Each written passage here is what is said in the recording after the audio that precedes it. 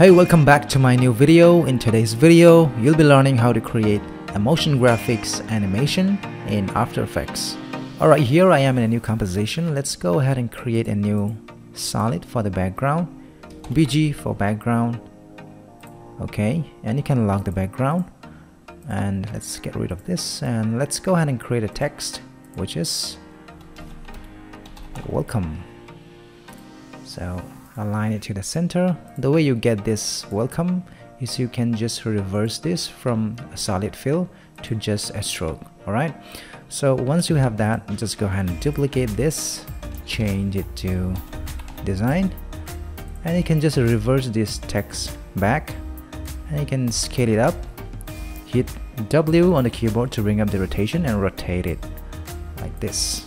V for the selection tool, and just place it somewhere here. You can just increase it if you want.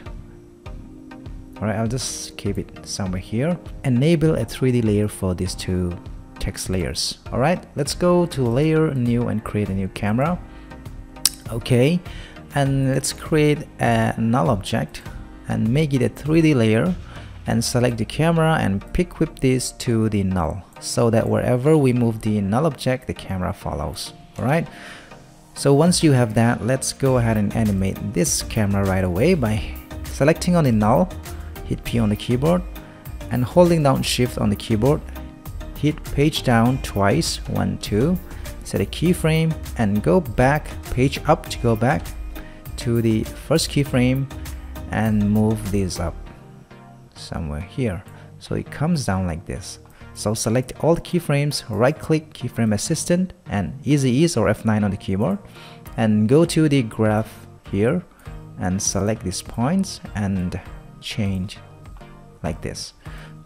So select this welcome text, collapse this, go to animate and add a position, and go down. Let's make some room here.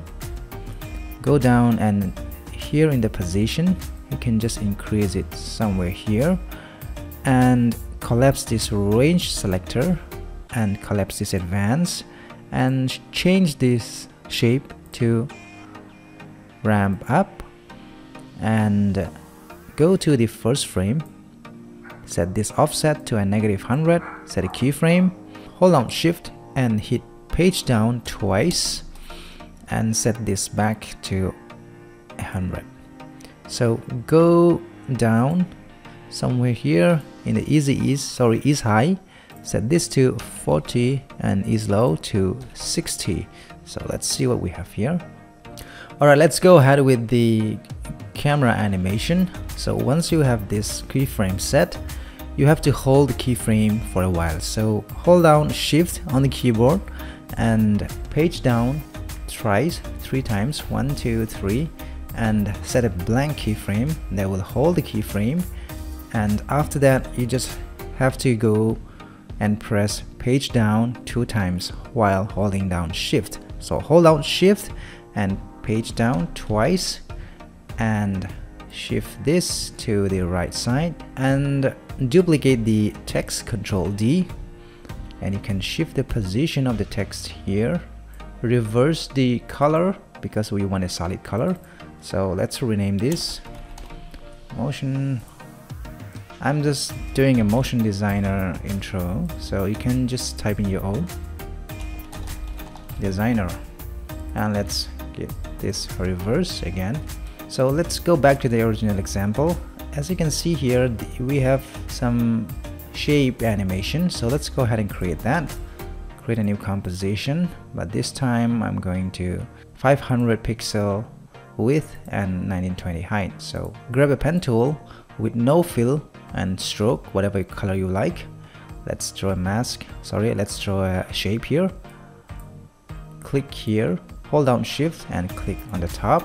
You can increase the stroke size maybe at 300, and collapse this shape, go to add and add a trim path. Alright, so we're gonna animate the trim path. So set this and to 0 and start to 0, set a keyframe, go 3 times, which is hold down Shift and page down 3 times, and set this back to 100. And you can shift the keyframes for the start, offset this, select all the keyframes, right click keyframe assistant, easy ease, go to the graph, and you can change the graph something like this. Alright, so let's rename this shape 1. Let's bring this shape 1 inside the composition and make sure to turn it a 3D layer, and let's see, let's place it somewhere here. Alright, all you have to do is adjust the timing of this shape animation to where you want. So select the text tool and just type in plus, like that. Just reverse this, and you can just change it to medium, and you can just pick the color of this and go to the text and animate and add a rotation to this. You can just rotate it like this, make this a 3D layer as well. You can just position somewhere here, or you can even decrease the size and adjust like this, and we want this to reveal when the text slides in, right? So go to the effects and presets and type in type. So I'll drop this typewriter somewhere here, and it types in like that. So I think that's too slow, so select the text layer, hit U on the keyboard to bring up the keyframes. You can bring these keyframes closer to make the animation faster. So let's see what we have. It's too fast, that's too early, maybe somewhere here. Alright, that's looking great. So I think let's change this text back to black, right? So let's change the design a little bit here.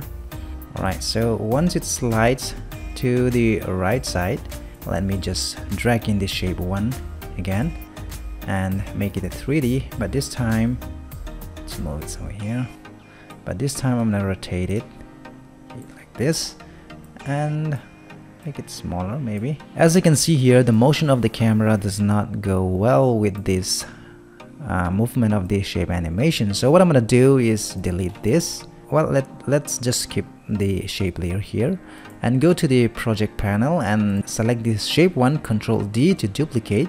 So go inside this and let's make this animation faster.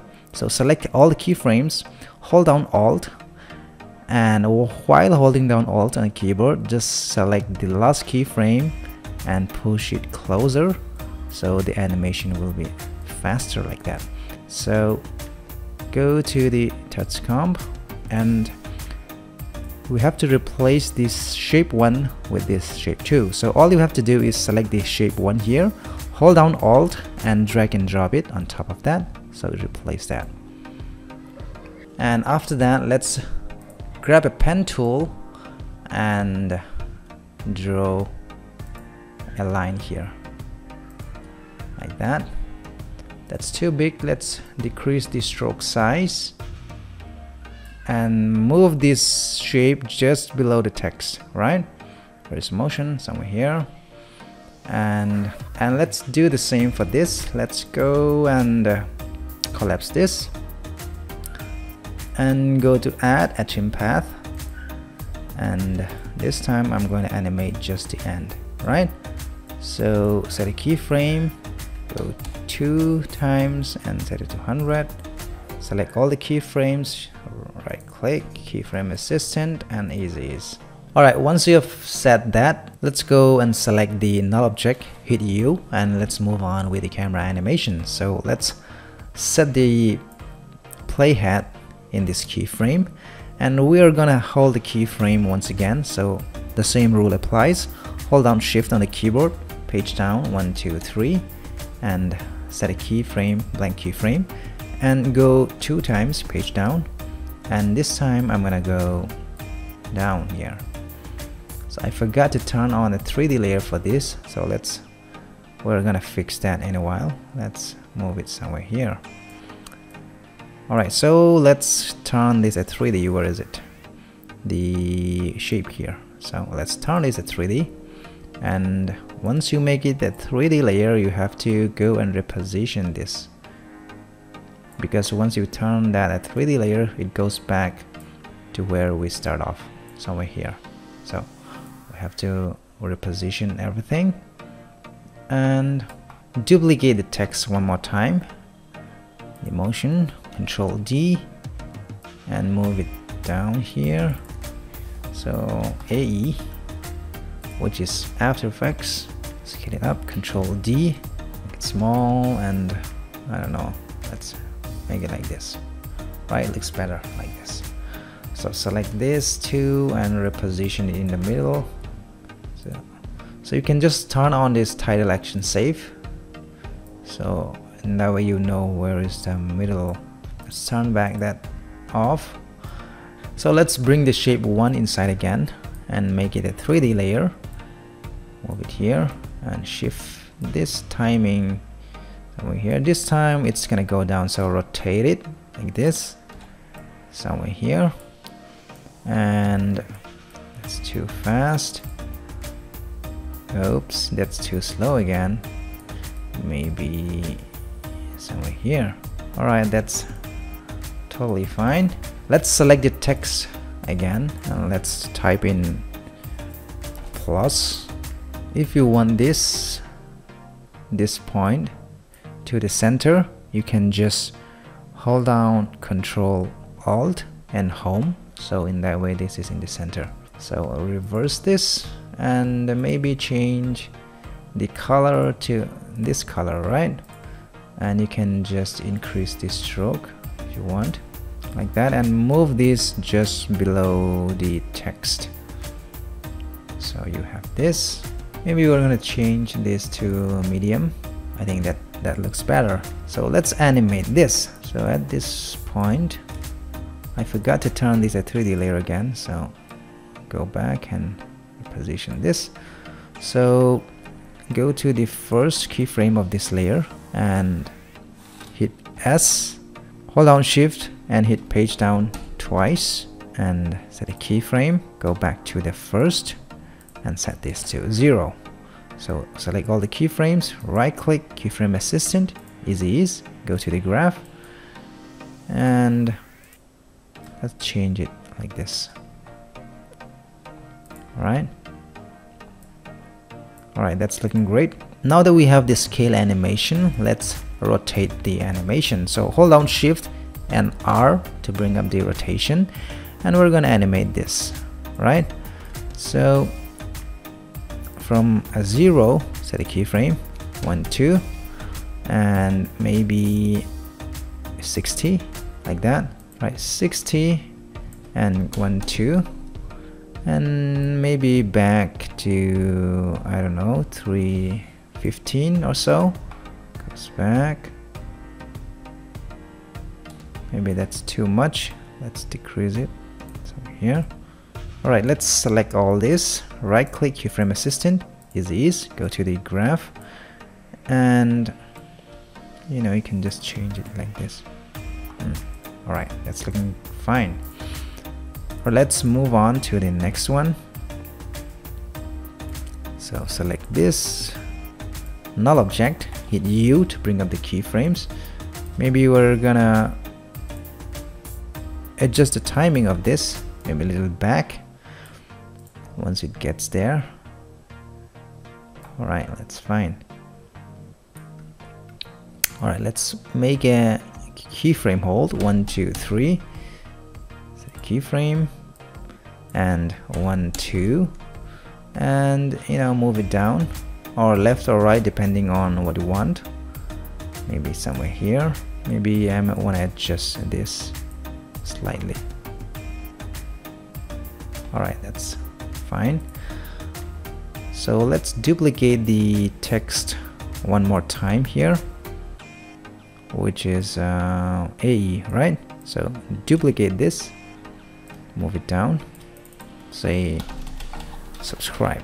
Alright, so if you haven't subscribed to the channel, you can always subscribe to my channel to get more updates, and you can also hit the like button, it helps me out a lot. Alright, so back to the tutorial. So you have this and that and the subscribe button, right? So I'm not gonna do anything with the subscribe button. You can just you know, add a text animation, and you can also animate a shape, and you can do all those fancy stuff. So I'm not gonna do it in this tutorial. So after you're done with that, you can just add this, you know, duplicate. What I did was add this somewhere here and change it back like this, and you can even, you know, change the size, because we need some, you know, randomness in the scenes. And shift this, oops, hit U to reveal the keyframes. Also you can add another, you know, plus like that, and you can just add the shape 2, make it a 3D layer, or you can just rotate it down, right? So what I did in the original example was I added a little, you know, background dots there. So I'll show you how to do that real quick here. Go to the tutorials and just type any text,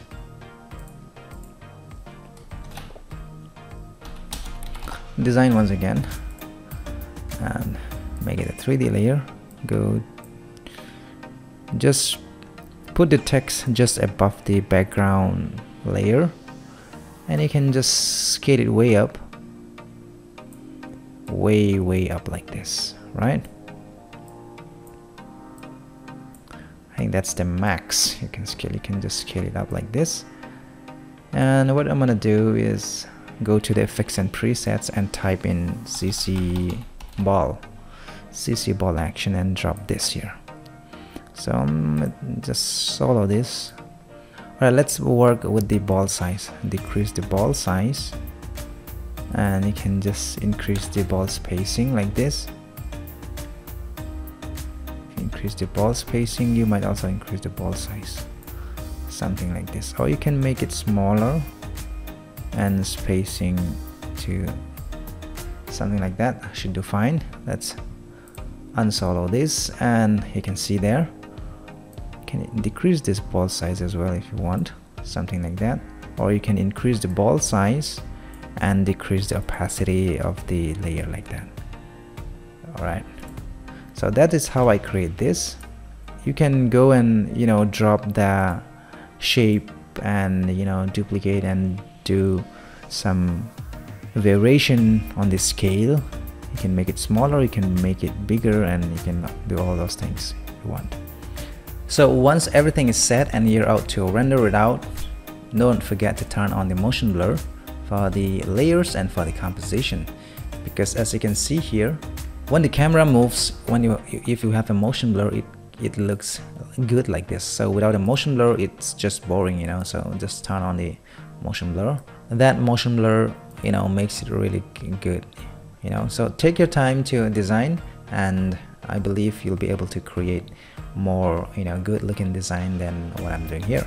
So I hope you learned something from this tutorial. If you like the video, give a thumbs up. And if you have any doubts, you can just leave a comment in the comment section down below. So make sure to check out these two videos as well.